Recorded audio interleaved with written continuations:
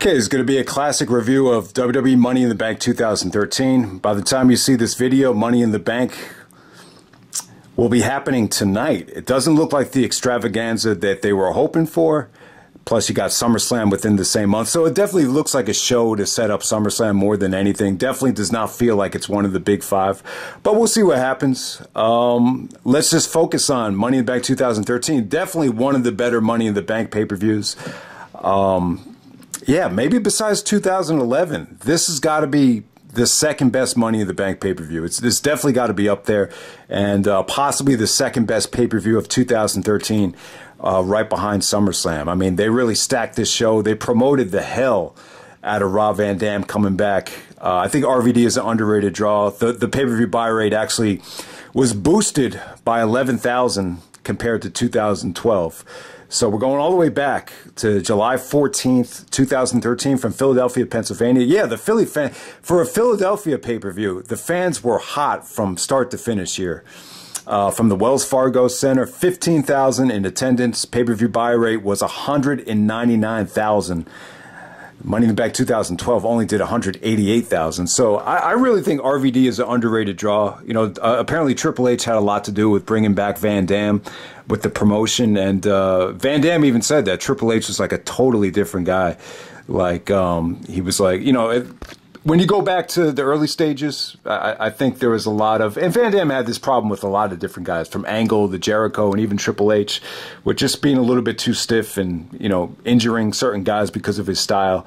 So Triple H would, you know, it'd be reported back then that, you know, he would complain about getting hurt a lot of different times. But when Van Dam came back to the company, he was like, hey, Rob, do you need anything? Like, let me know if you need anything. It's like Van Dam was just pleasantly surprised with the changing of, like, the environment. Like, this is a guy that used to hate coming to work, and he was saying that by this time, it just felt like a lot more of an accommodating place in terms of the atmosphere. But hey, let's get right down to it. Awesome show here, man. I think from top to bottom, this company at the time, it really felt like, you know, the Ruthless Aggression era kind of merging with Ring of Honor. It definitely had that feel to it.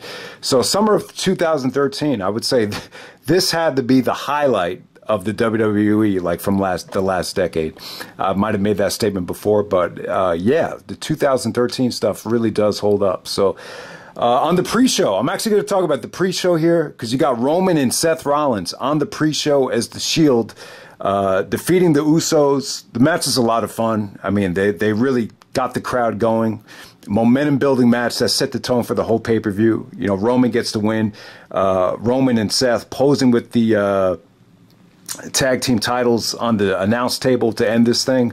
So yeah, I mean, who would have thought Roman Reigns being on the pre-show? I think at this time they started running advertisements on YouTube for the pre-show matches. So I think a lot of people might be baffled that you see Roman and Seth on the pre-show, but they were probably getting an extra stream of revenue from the advertisements. They actually did go to a commercial break 2 times during the match, but it is an extra on the DVD, so I figured I touch on it. And then the opener from the actual pay-per-view, we got Damien Sandow taking on Antonio Cesaro. You almost forget that Cesaro actually had the Antonio as his first name. Cody Rhodes, Dean Ambrose, Fandango, Jack Swagger, and Wade Barrett. I thought the match was good, not great. There was a lot of exciting things. The highlight of the match is when Cesaro, I think he put Swagger, because, you know, you had a lot of, like, tag teams in this match. Cesaro and Swagger, Sandow and Cody. But Antonio Cesaro actually hoisted Jack. You know, Jack was actually stepping on Cesaro's shoulders and tried to reach the briefcase without the ladder. And Michael Cole was like, you don't need the ladder. All you have to do is reach the briefcase. The ladder is not part of the rules. You know, you don't need the ladder to grab the briefcase. So that was pretty funny. And then Cesaro actually got knocked down. Nasty bump right there. Must-see stuff. That was pretty cool. Wade Barrett was awesome here, man. Matt Barrett at the time had incredible mic skills. He still does have great mic skills. And, yeah, you almost forget how awesome his push was as a heel. Yeah, Ambrose looked like so much younger in this match. he looks like a totally different guy. It was just interesting to see how guy, this is almost 10 years ago, but guys still, like a guy like Cody, like you just see Cody and it's just like, man, he just got so much better with age. I think at the time he still looked very young. He just looked like your generic, mid-carder that just hadn't really grown up yet.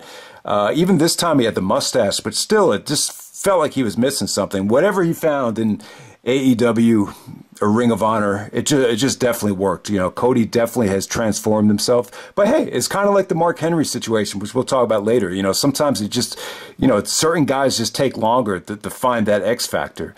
Damien Sandow actually screws Cody, his tag team partner, and wins the ladder match. Really, really fun way to kick off the pay-per-view. I believe Sandow, besides Cena, or along with Cena, the only two guys that did not cash in the Money in the Bank at this particular time. I think Cena tried to cash it in on Raw, and then there was a disqualification. So you almost forget about the Cena thing, but Sandow's another guy that tried to cash in, and it just didn't work, which was probably the right call. I thought Sandow was a hell of a talent. There was a time when Sandow got, monumentally over, but I never really saw him as someone that could, main event pay-per-views or anything like that. But yeah, next up we got Curtis Axel with Paul Heyman, believe it or not, taking on The Miz for the Intercontinental Championship. It just shows you how far The Miz fell off. You could just definitely tell they, I don't know if they were punishing The Miz for that buy rate. You heard reports of how The Miz got blamed for that Survivor Series buy rate with The Rock, really not, generating the type of buys that they, initially were hoping for. So maybe that had something to do with it. But yeah, it really felt like this company at the time was, more of a wrestling promotion and less of an entertainment promotion. So I was very happy with the overall feel of it. I thought Curtis Axel looked great here. This had to be the highlight of his career. So Heyman actually gets ejected after The Miz pulls an Eddie Guerrero and plays possum, and the ref actually believes Heyman hit him. So Heyman actually gets ejected. They're in Philadelphia, so it's an ECW crowd, so they're chanting "We want Paul." But I gotta give Curtis Axel credit, man. I thought this is definitely the best performance I've seen him have. He looked really good here. He was able to pin The Miz. He was able to just do some really, really good stuff out there. I mean, probably the most impressive stuff I've seen him do. I mean, this is Mr. Perfect's son. And yeah, you could argue that overall his career was a little bit disappointing. But this had to be the highlight of his night.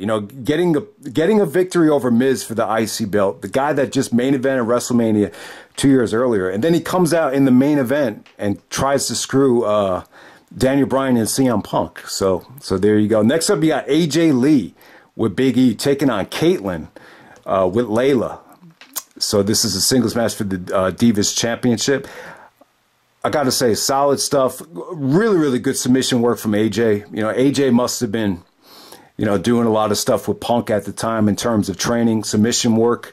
You just got to be really impressed with, the way AJ looked here. She did some really, really intricate submissions on Kaitlyn's arm. I can't say I was blown away by Kaitlyn here. She really didn't get a chance to show that much offense. I realize AJ and Kaitlyn deserve a lot of credit for getting the division going in the right direction. So, yeah, but this wasn't it for Kaitlyn, though. Like, I need to see whatever she did with AJ. I must have missed it. So I just would love to see more of Kaitlyn in a match where it kind of caters more to her offensive style than this. All right, next up you got Ryback taking on Chris Jericho. Yeah, Jericho is actually a babyface here. At first, it was really hard to tell, like, what direction Jericho was in at the time. You almost forget. But yeah, he actually came back as a babyface at the, I want to say it was one of the Royal Rumbles. Was it 2012 or two? Yeah, I think it was 2013. So he's officially back as a face here. I think he was more of a heel in 2012 when he feuded with Punk for the Best in the World stuff. So yeah, Ryback is actually a heel at this point. This is all leading up to the Heyman stuff. So Heyman eventually was with Ryback, and I remember Ryback stating that he got nothing from Heyman in terms of like advice, and he didn't really learn anything. My take on it is when you put Heyman with guys like John Heidenreich and Ryback, even you could argue Curtis Axel. I think Heyman needs to be fully invested for him to really give enough to where you can really learn a lot. So that's my take on it. Yeah, I think the whole Punk versus Heyman thing, I think in retrospect, I think it did a lot of damage in multiple ways. But hey, you know, I thought Jericho did his job here, really tried to carry Ryback to a good match. I mean, there were times where it was just slow as shit. And yeah, it was tough. I think Jericho had a tough time here for the most part. But there were some good moments. There was some really, really nice counters from Ryback.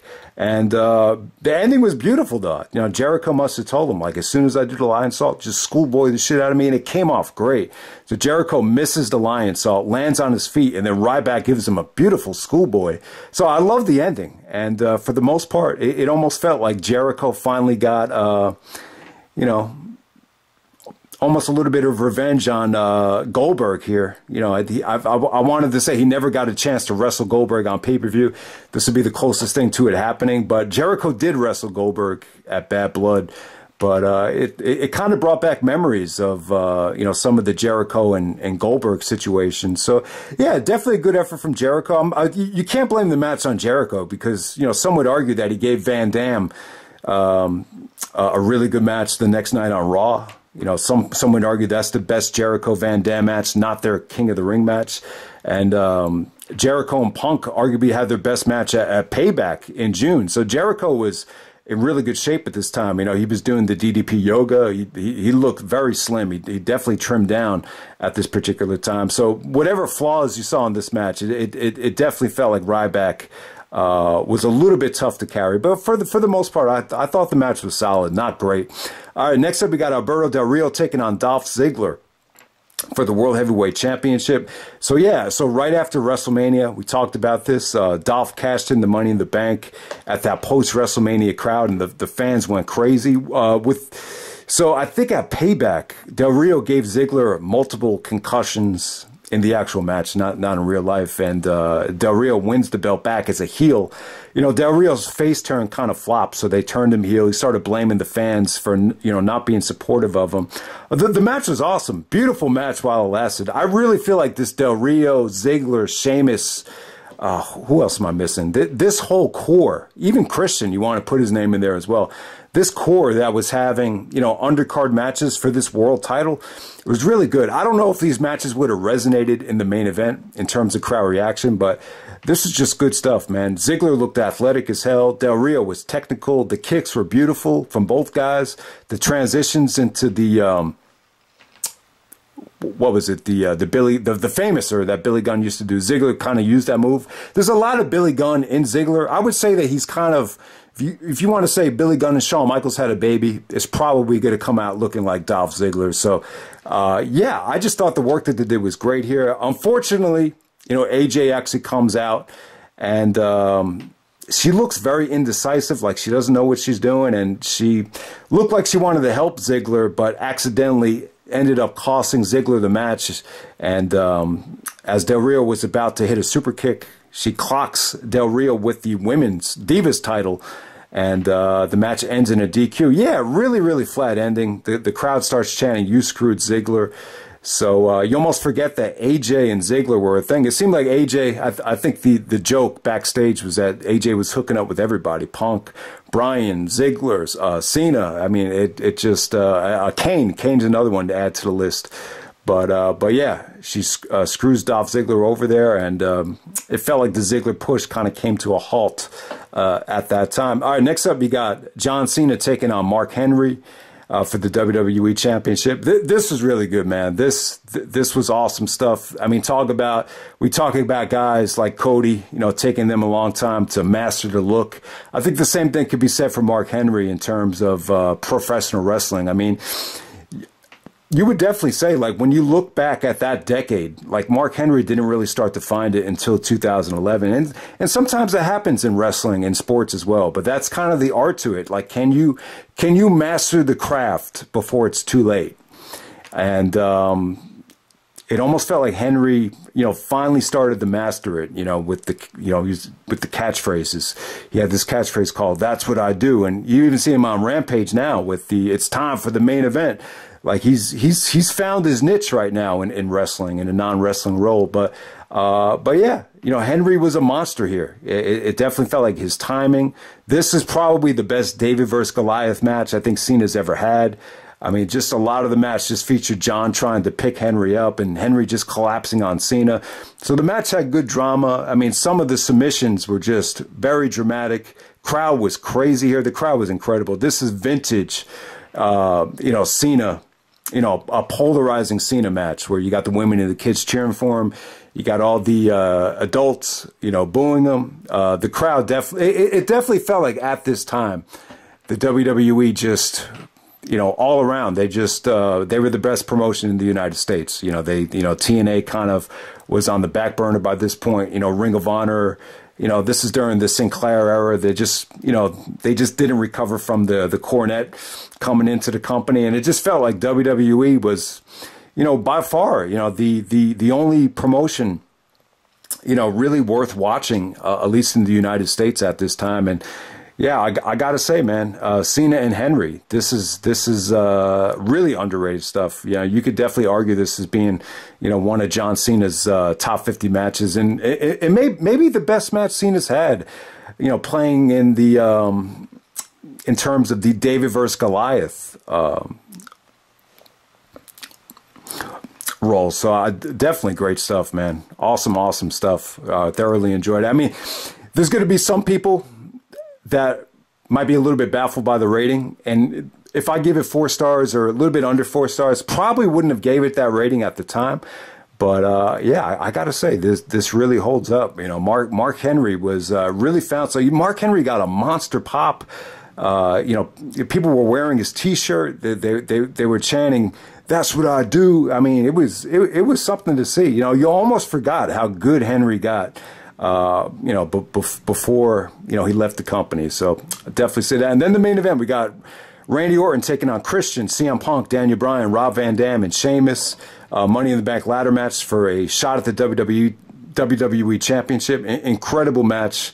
This actually made my top 10 WWE matches of the decade. Yeah, definitely not the best Money in the Bank ladder match. I think I probably still have to go with the first one, but in terms of talent, in terms of variety, you know, in terms of you know, watching some of our favorite wrestlers of all time, this has got to be up there. I mean, it was just really cool. You know, this is to have this as Van Dam's first match back. You know, the crowd was chanting for RVD this whole night, and it's kind of funny. It's like, I don't know if I've seen a match before where you got like 3 or 4 guys that you could argue were the most over guy throughout the whole match. I mean, you thought it would be RVD because, you know, fans were cheering for him at first, but it seemed like during the match, the fans were really behind Bryan. Just every single move he did, it was just, yes, yes. I mean, at the top of their lungs. And then Punk probably got the biggest pop.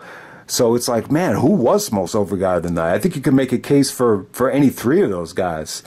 And you know, I know Christian takes a lot of heat. You know, he just turned heel in AEW, and I'm shocked that the amount of heat that Christian got. You know, when he cut that promo the other night in AEW. I don't know. Maybe it's something about Christian getting older. Maybe he looks more unlikable now than ever. But you know, Kurt Angle was saying that Christian.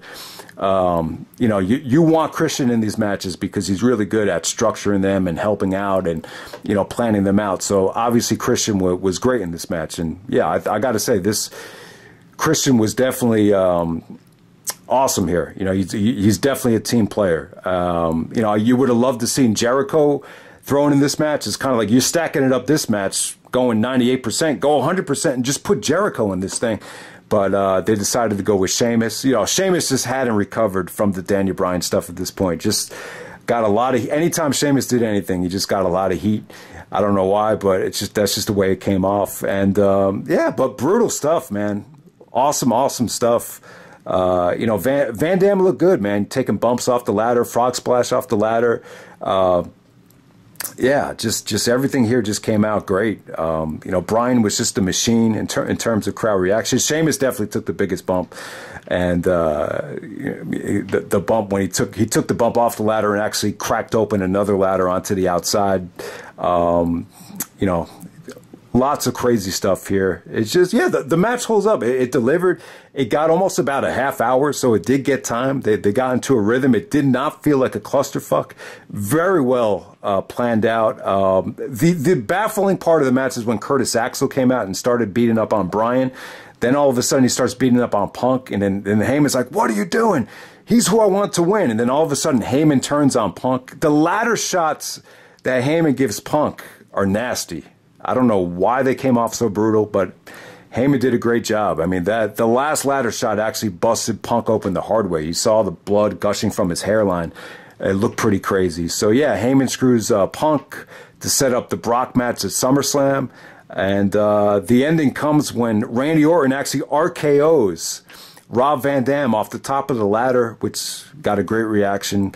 Orton got a lot of heat this night because I think there was a severe burnout from Orton and Cena at this particular time. But yeah, Randy Orton wins Money in the Bank, and you know, it's just this is all about talent. I mean, you've never seen this. I've never seen this much talent thrown into a Money in the Bank ladder match.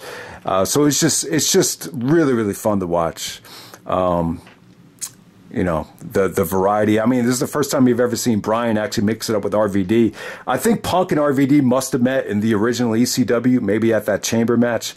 But, yeah, really, really cool stuff, man. It definitely holds up. I mean, the crowd was incredible throughout this whole night. So I would definitely say Money in the Bank 2013, definitely within the top 3 of the Money in the Bank pay-per-views. I would say the top 3 got to be 2011, 2013, and maybe 2021. You know, that last year's show was, you know, very emotional. The first pay-per-view with the crowd back, I thought it came off great. Those last 3 matches were incredible. But yeah, this show, man, it's all about talent in that main event. I mean, we've never seen this kind of depth with the talent in that main event. So it's awesome stuff, man. So hope you guys enjoyed the review. And Money in the Bank tonight. We'll see how it comes out. All right.